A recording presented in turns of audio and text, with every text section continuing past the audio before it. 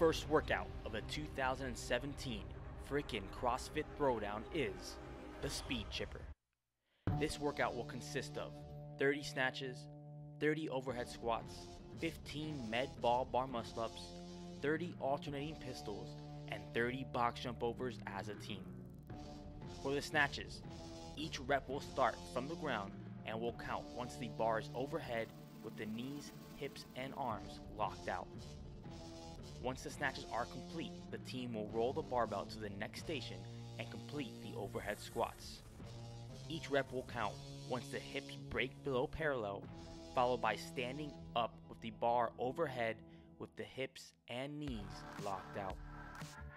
The teams will then move on to the 15 Medball bar muscle-ups, where teammates may help each other by setting the Medball in between the legs. Intermediate and Coed teams will have 30 toes to bar added to their workout before the 30 alternating pistols. For the alternating pistols, the athlete's hip crease must break parallel, followed by the athlete standing straight up to full extension with the knees and hips locked out. Each team will finish the workout with box jump overs. The teams may complete this any way they'd like.